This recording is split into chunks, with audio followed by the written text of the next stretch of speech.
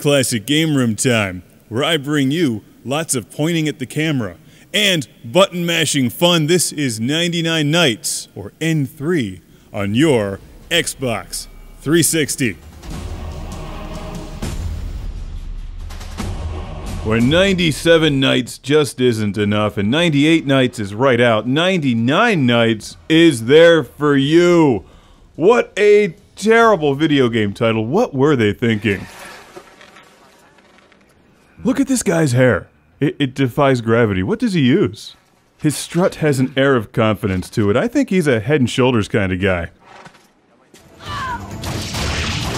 Oh, it's another one of these games, released in 2006 for the Xbox 360. N3, or 99 Nights, has a pretty heavy dose of cheese, but still manages to be a pretty good Dynasty Warriors knockoff. And I'm a total sucker for these kinds of games. I love them. Can't get enough Dynasty Warriors, or clones of Dynasty Warriors. The threat of an uprising remains.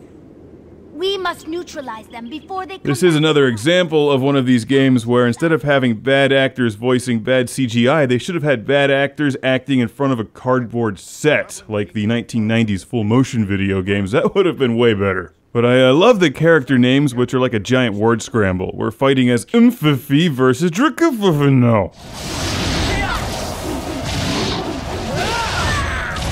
So what do you do in this game? Well, like Dynasty Warriors, you mash buttons and slaughter thousands of enemies, on your way to battle some officers and eventually end bosses, all the while collecting weapons and upgrades.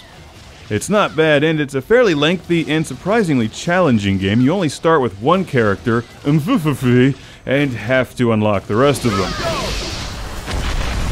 And it'll take a lot longer to level up here than it does in the Dynasty Warriors, but let me be clear, something like Warriors Orochi 3 just blows this away. However, 99 Nights is just slightly different enough from the other Dynasty Warriors games to make it somewhat interesting. And like most of the 360 games these days, it's pretty cheap to collect. I love that you can cause death and destruction on a biblical scale here. Most of the combos are fairly easy to pull off, but the end bosses can be tricky. Others are just downright wacky. Who doesn't love Fak the Third? I mean, it's a giant frog king end boss. That alone makes this game worth buying. If more games had the balls to put frog kings in them, I think the world would be a better place.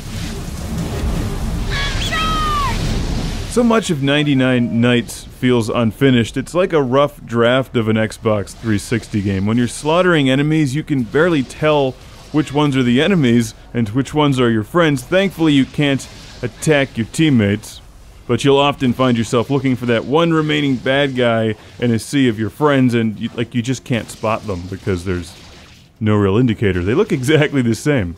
When you hack and slash your way through enemies, they release red orbs that fill up that little red meter on the bottom left. When full, you can unleash a super special attack that, when used to slaughter enemies, releases blue orbs. When you fill the blue power meter, you can really go nuts.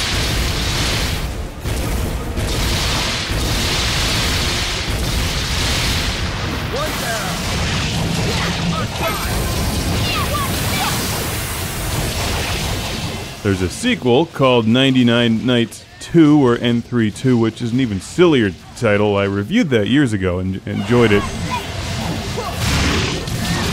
If you can't get enough button mashing, hack and slash Dynasty Warriors or Samurai Warriors or Dynasty Warriors Gundam style gameplay, then I recommend checking this one out. It's got some challenge that's a little bit different than the other ones.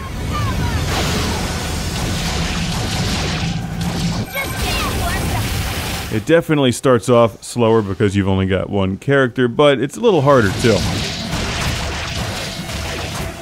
You gotta watch out for some of these missions that take 25-30 minutes to play through, only to get to the end and die from a cheap end boss hit, which then sends you all the way back to the beginning. There's no checkpoints. Otherwise, it's a nice game. Not great, but good for the genre.